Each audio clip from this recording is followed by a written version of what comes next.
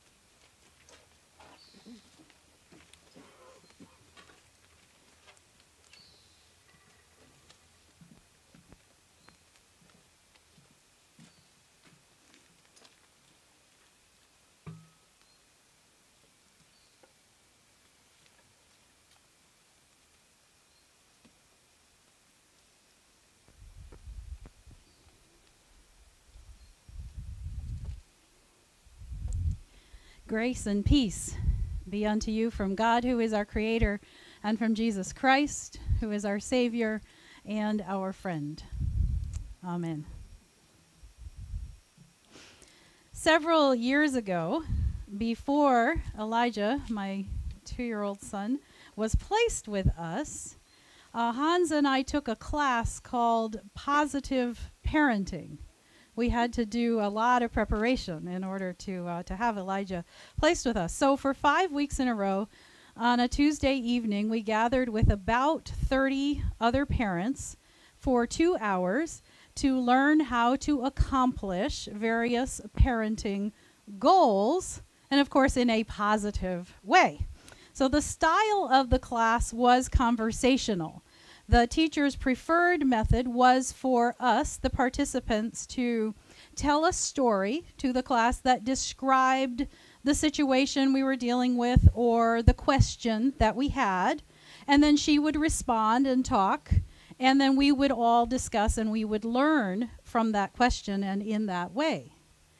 So although everyone in the class was invited to talk and to share about their lives, at no point were we asked to disclose our professions or our marital or relationship status or, of course, our religious beliefs. So if those things came up in the conversation, it's because we brought them up, but we weren't asked to do it. Okay, so during weeks 1 to 3, we focused on goals and techniques, like how to get children to brush their teeth and to go to bed and then to get dressed in the morning and to sit at the table, fairly neutral stuff. But in weeks 4 and 5, we were discussing values, how to talk with children about difficult topics like sex and, did you hear me? Maybe I said it too quietly. Sex and drugs and death and race. And so obviously, if you're a person of faith, your faith is going to impact what you would say to your children about those things. So during the very last session, session number 5, I prefaced the story that I was about to tell and the question I was going to ask by saying, okay, so I'm the pastor of a Lutheran congregation, and we have a preschool, and I do chapel with the children, and I know the children well. And then I went on and asked my question, and we had the discussion. And after the class, the teacher came over to me, and she smiled at me in that way. And she said, so, you waited until the last class to tell us you were a pastor. Was that intentional? Well, actually, it wasn't intentional. I hadn't planned it out. I had not decided to wait until the last class to reveal that I was a pastor or my Christian faith. It just kind of happened that way. But in retrospect, it would have been better if I had come out as a pastor, as a Christian, sooner. Maybe in class number 3 or 4. Because I figure if I had told everyone in the class that I was a pastor in the very first class, then that might have scared some people off from even talking to me. They'd be like, oh my gosh, she's one of those. Or they might have just immediately viewed me through their own stereotypes. So give them a week or two to, get to know us. But if I had done it before the end, not at the very last class, but like class 3 or 4, then people would have known more of my whole self, right? I mean, they would have known the whole me as much as you can. And then, of course, vice versa. And those who had questions about faith, well, they would have had a chance to come and talk to me about it. And a few people did, even after class number 5, but there would have been more time for that. So, live and learn, right? We're always learning. Today is Pentecost Sunday. Today is the day we remember that after Jesus rose from the dead and ascended into heaven, God sent the Holy Spirit to Jesus's how many followers, for those of you who were here last week? Well, let me hear it from you. 120. Oh, very good, very good. 120 roughly who were gathered in Jerusalem, and they were in that upper room waiting and praying for something to happen. And there are a lot of things going on in our text for today. I mean, all kinds of stuff. The way the Holy Spirit appeared as wind and fire, and the complexity of speaking in a language people can understand, right? That's a challenge for us today. The words of the prophet Joel, that the Spirit would be poured out on all people, men and women, young and old, enslaved and free, all just tremendously important. But the overall theme of this passage is about how the Holy Spirit gave birth to the church and gave those first Christians the courage, the language, and the passion to tell the story of Jesus to others. Now, there are some parallels between what happened on the day of Pentecost and what's happening here at Bethlehem at this our time of reopening. Jesus's friends were cooped up in that upper room waiting for God's direction, and then the Spirit came and sent them out. And we, all of us, are just coming out of our homes after more than a year of quarantine. And this is only our second Sunday of in-person worship. And as we come out of our confinement, we are asking Holy Spirit to come and to fill us and to direct us. And I will say that through the process of preparing to call a new pastor, and there were discussions and surveys, you identified a number of priorities. And what is clear is that, just like the followers of Jesus, this is based on your own conversation and your own awareness and reporting, it is time for Bethlehem to come out, to come out of its building and into the neighborhood. It is time for members. That's us. That's us. You and me. That's us. It's time for us to come out as people of faith and to reveal ourselves as Christians to our friends and our co-workers and our neighbors, obviously in the appropriate ways for each of those settings. Time to come out. Pastor Barbara, a friend and a colleague of mine, shared the following story with a group of us pastors. We were gathered together. The church that she served was reaching out to their community through youth-centered activities. They did a neighborhood musical theater project, and they also had an after-school homework club for kids. Kids from the neighboring school came over and did homework, hung out, had a snack, that kind of thing. Pastor Barbara told me that, or really told all of us, that a mother and daughter who came to them through this outreach to youth had joined the congregation. The mom said that she had attended Catholic church as a girl, but she had not been back to church since then. And now she was 50 years old. She had not been back to church.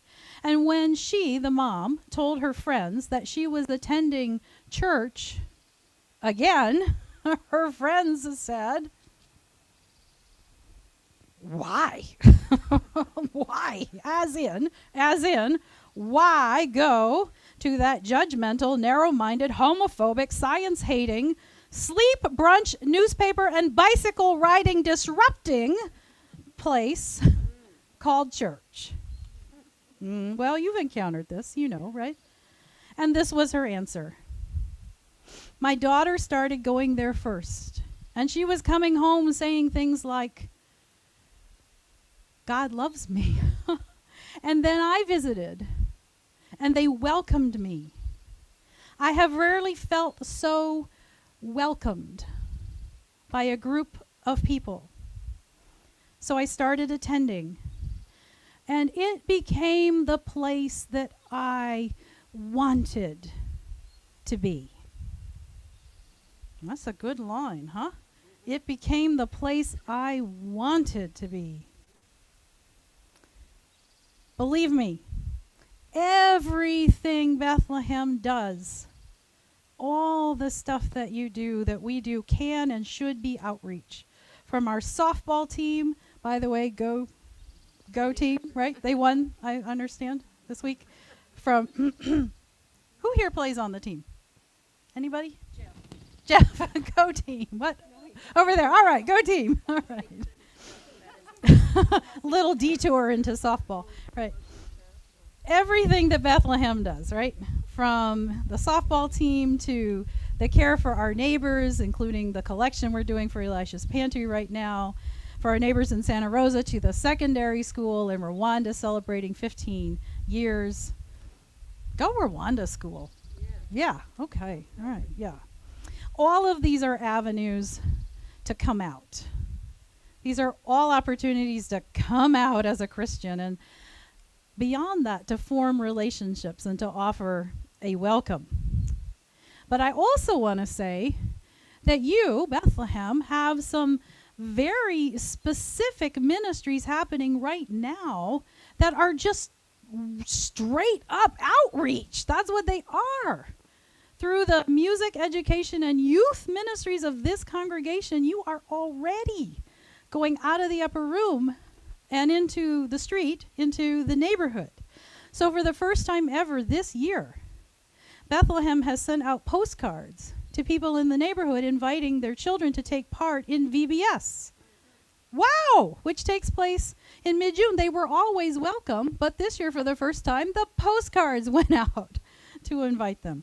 Later this summer, there will be Summer Stock. Go Janet! Woo! Musical program for youth. I am assuming it's not limited to the youth of Bethlehem. Am I right? Yes. I just want to tell you how exciting it is to be with a congregation that knows that it needs to do outreach. Every congregation needs to do outreach. And that you already have avenues in place for that. You are several steps ahead in this game. Well, here is the thing. You know, there's a little catch. I'm praising you. Now I'm going to put a challenge before you. Someone back there knows sermons well. Yes. Most of us are not directly involved in these avenues of outreach, right? We have some leaders who are doing it, but we support them with our giving and, of course, with our prayers. It's time to do a little more. This is the challenge that I want to place before you. How can you be involved? How can you be involved in some way with these programs? Whether it's by inviting the families with children in your neighborhood to take part, or maybe it's providing snacks, or maybe it's hosting an event, oops, lost my page, for the parents. Or it could be things I haven't thought of, right? This is what I came up with this week. There's more. But how can you be involved so that these families, the children and the parents, have an experience of Pentecost, so that they hear the good news of the love of Jesus in their own language? How do we extend a welcome that is warm? It's so warm that they can't miss it, such that some of them might also say, this is a place, wow, where I want to be. We all have a role in this welcoming, this coming out movement of the Holy Spirit. May Holy Spirit bring us out of all of our places of confinement. And of course, there are many. May Holy Spirit bring us out of all of our places of confinement and into the bright day of God's love for all people. Amen.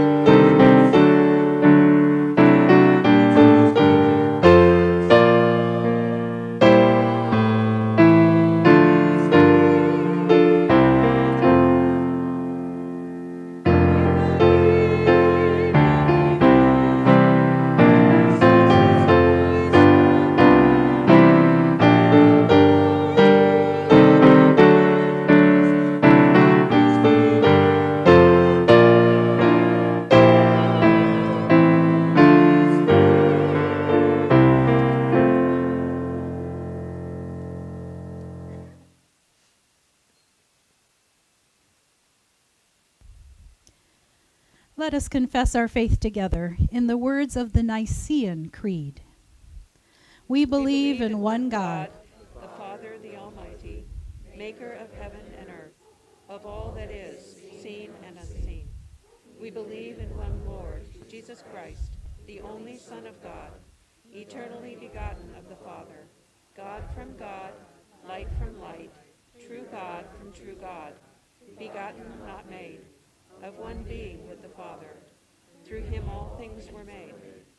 For us and for our salvation, he came down from heaven, was incarnate of the Holy Spirit and the Virgin Mary, and became truly human. For our sake he was crucified under Pontius Pilate. He suffered death and was buried. On the third day he rose again, in accordance with the Scriptures. He ascended into heaven and is seated at the right hand of the Father. He will come again in glory to judge the living and the dead, and his kingdom will have no end. We believe in the Holy Spirit, the Lord, the giver of life, who proceeds from the Father and the Son, who with the Father and the Son is worshipped and glorified, who has spoken through the prophets. We believe in one holy Catholic and apostolic church. We acknowledge one baptism for the forgiveness of sins. We look for the resurrection of the dead and the life of the world to come. Amen.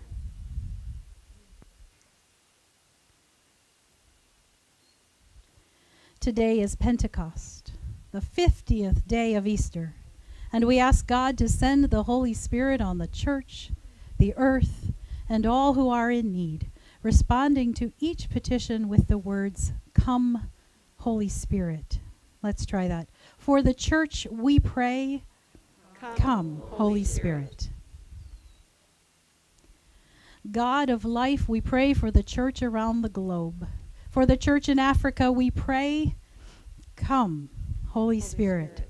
For the church in Asia, we pray, come, Holy Spirit. For the church in Australia and all the islands, we pray, come, Holy Spirit. For the church in Europe, we pray, come, Holy Spirit. For the church in North and Central and South America, we pray, come, Holy Spirit. For Bethlehem Lutheran Church, we pray, come, Holy Spirit. And for all who search for you, we pray, come, Holy Spirit. Bless the lands, the seas, and all your creatures, too numerous to count. Send your lively spirit to renew the face of the whole earth. For the earth, we pray, come, Holy Spirit. Inspire the leaders of nations to strive for justice and equality for all. Bring peace to Jerusalem, to Israel, to Gaza, and to Palestine. Provide a home for refugees. For the nations of the world, we pray, come, Holy Spirit. Instill in our legislators and judges a passion for truth. Grant your spirit to all who make political decisions in our land, that they discern and walk the way of righteousness. For the leaders of the world, we pray, come, Holy Spirit. Unite all people around the globe into one human kind of cooperation and care. Teach us respect for those whose language or skin color or culture is different from our own. This week, the anniversary of the murder of George Floyd, we lift up to you again the differences in our nation and beg you to come and to change not only our hearts, but our institutions. For the end of prejudice, we pray, come, Holy Spirit. Bring an end to the pandemic. Restore those who have contracted the virus. Uphold healthcare workers and supply vaccines to all countries and peoples. For worldwide health, we pray, come, Holy Spirit. Visit all who are suffering, all who feel hopeless, and all who face death. Feed all who hunger. Grant jobs to those who are unemployed. Send healing to those whom we name before you now, aloud or in our hearts.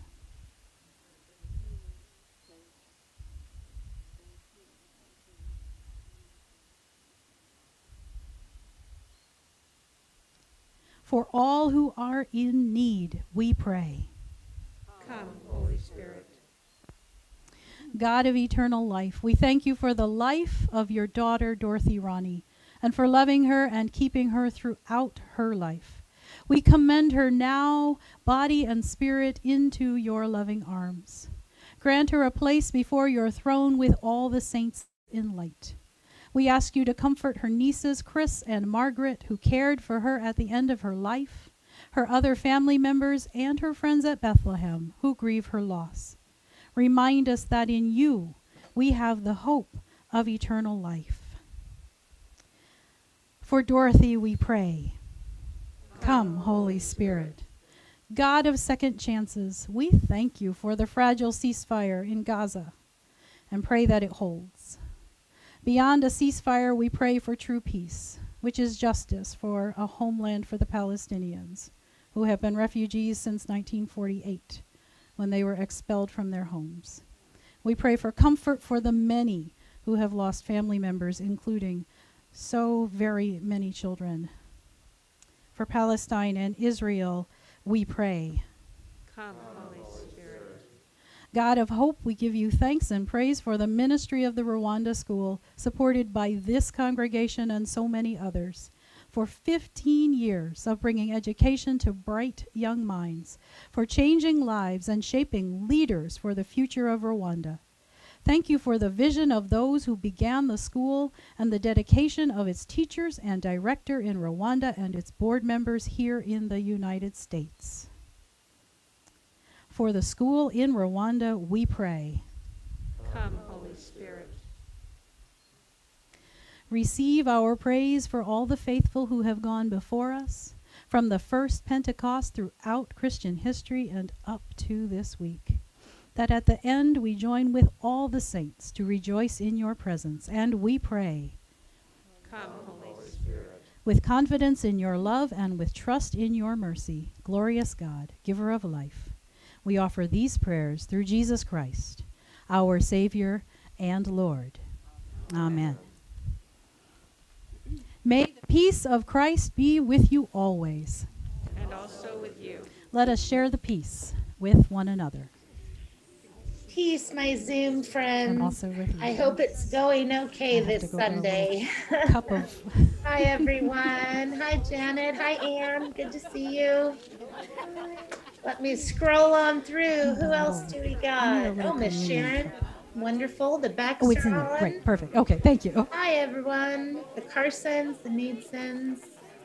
Good morning. Peace be with you. You can unmute and say hi. Hi, Michelle. Thank you for putting up that. We were in a loft. I'll work on the dimensions, but at least you can see what's happening. Yes, and yeah. I just thought of that sitting. Thank you. One camera is okay too, you know. Let me invite you to find your way back to your seats, and we will hear the announcements. Someone else was supposed to be at I want to say that if you have an announcement to make, and that is great. We want to hear your announcements. Please make your way towards this microphone so that there's not a lot of time spent walking back and forth, okay? So, well, maybe someone else will make these. Okay, let's go. Announcements. I'll cover it if we don't get it. Vacation Bible School. Make sure you guys are registering. Next Sunday is our last day to register. So I know all of you have grandbabies or friends with small humans. We'd love for them to come. It's June 14th through 18th. It's going to be outside, tons of fun. So please spread the word. We did send out postcards. If you happen to know someone that wants to register, there's even a handy dandy sign out there. All you have to do is hold up your phone and it will take you right to the registration. It's totally free, but we want to invite all of the kids and have a great time. Good morning, everyone. I'd like to make a quick announcement on behalf of the call committee. We have received 3 candidates, and we are working with them now to schedule some Zoom interviews. And it's really an exciting time, and they're good, strong candidates. So please pray for the call committee as we venture into this next step. Thank you.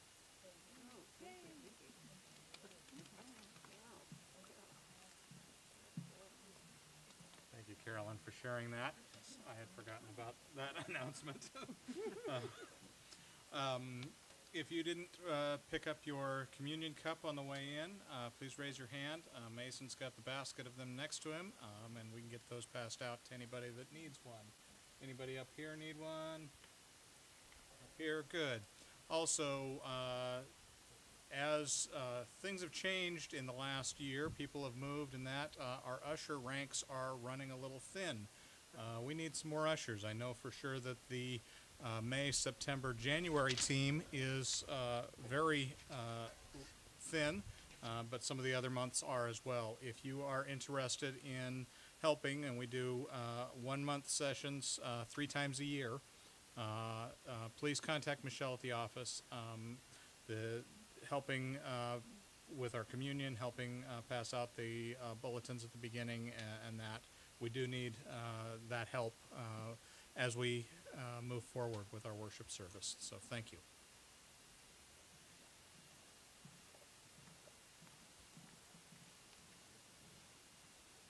Dan, will you mention setup help?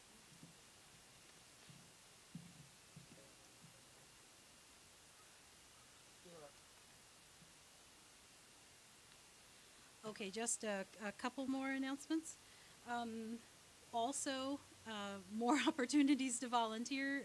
All of this setup does take a while in the morning, and so if you can come and help set up, you don't have to do it every single Sunday, but there is a sign-up sheet. Or it's on the website.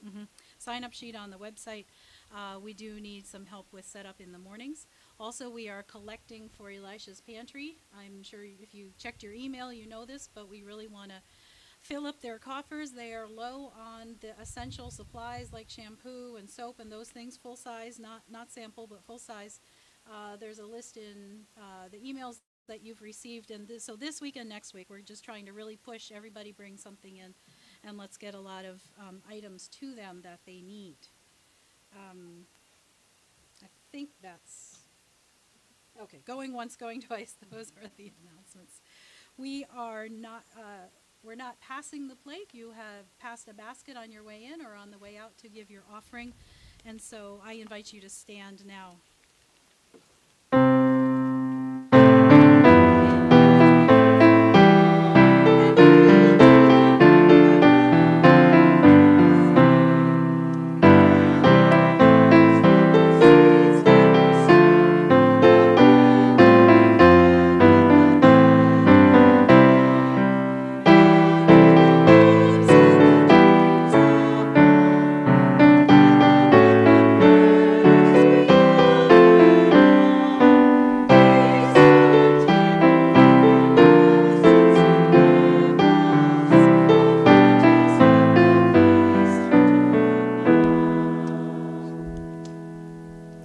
Let us pray together. Merciful God, God of love, you call us beloved children, and welcome us to your table. Receive our lives and gifts we offer. Abide with us and send us in service to a suffering world. For the sake of your beloved child, Jesus Christ. Amen. The Lord be with you.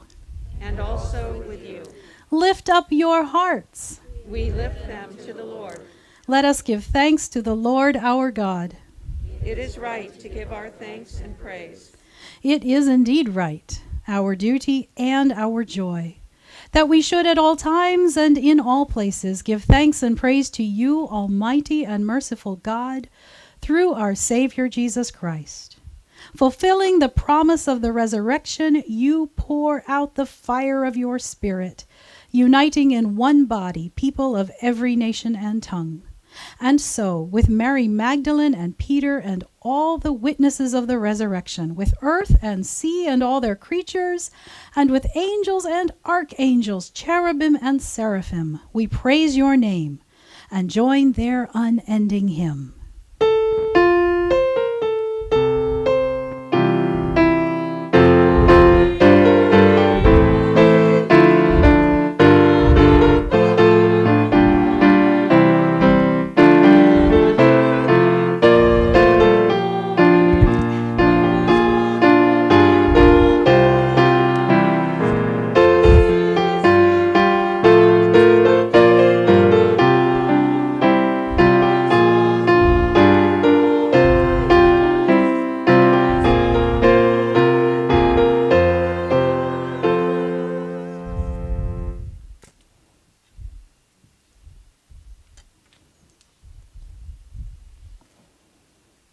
Holy and gracious God, your mercy is everlasting, and your faithfulness endures from age to age.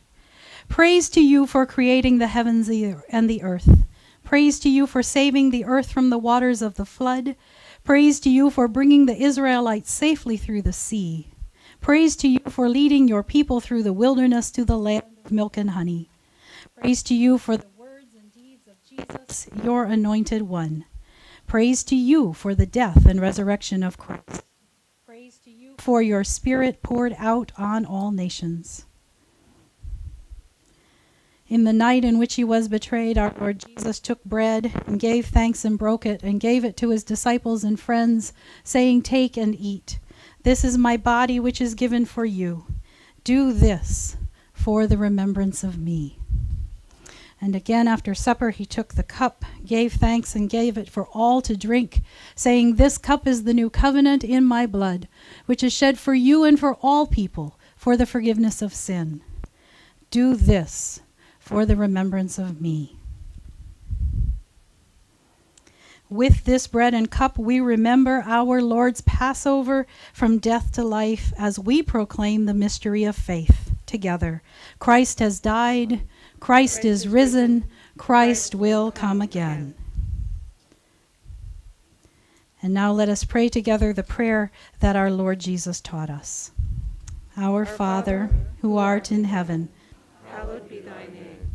Thy kingdom come, thy will be done, on earth as it is in heaven. Give us this day our daily bread, and forgive us our trespasses, as we forgive those who trespass against us. And lead us not into temptation, for thine is the kingdom, and the power, and the glory, forever and ever. Amen. The risen Christ invites us to the table. Eat and be satisfied. Thanks be to God.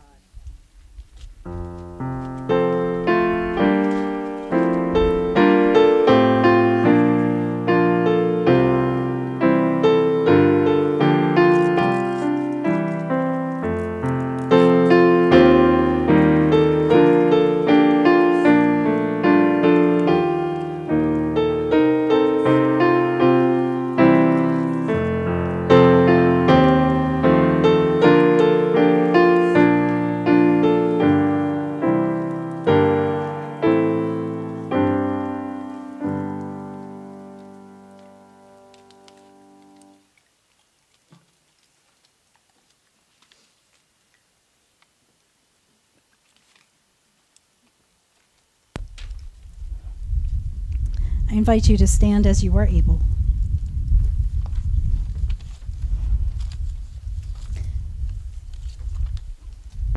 May the body and blood of our Lord Jesus Christ strengthen you and keep you in his grace. Amen.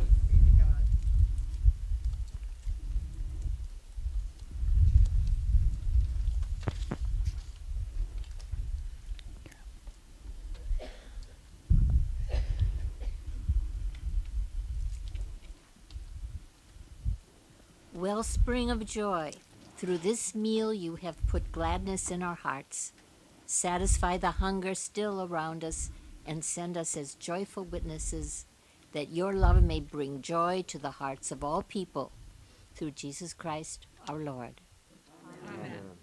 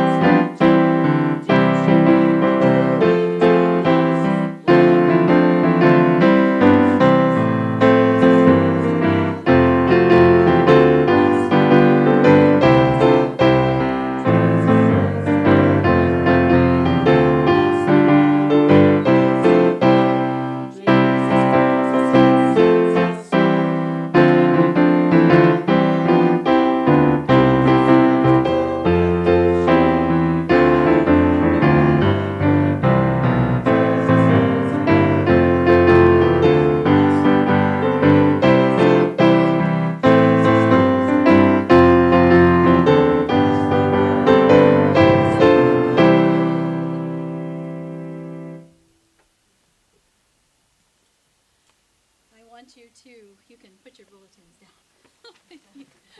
Just center yourself in this moment, because God, our loving God, wants to bless you. And so open to receiving it. Breath, open up to your core. God has a gift for you, and today it is the presence and the love and the power of the Holy Spirit. And so which is it that you need? Do you need that presence? Yes. Do you need the power? Do you need the love? What is it that you need? Do you need the healing? Do you need the courage? What is it that you need from Holy Spirit? Well, breathe it in.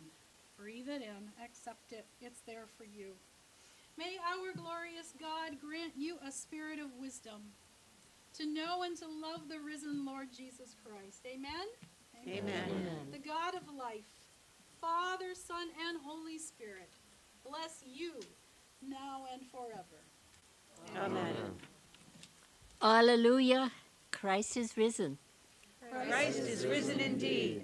Hallelujah. Go in peace. Share the good news. Alleluia. Thanks Thanks be to God. Alleluia.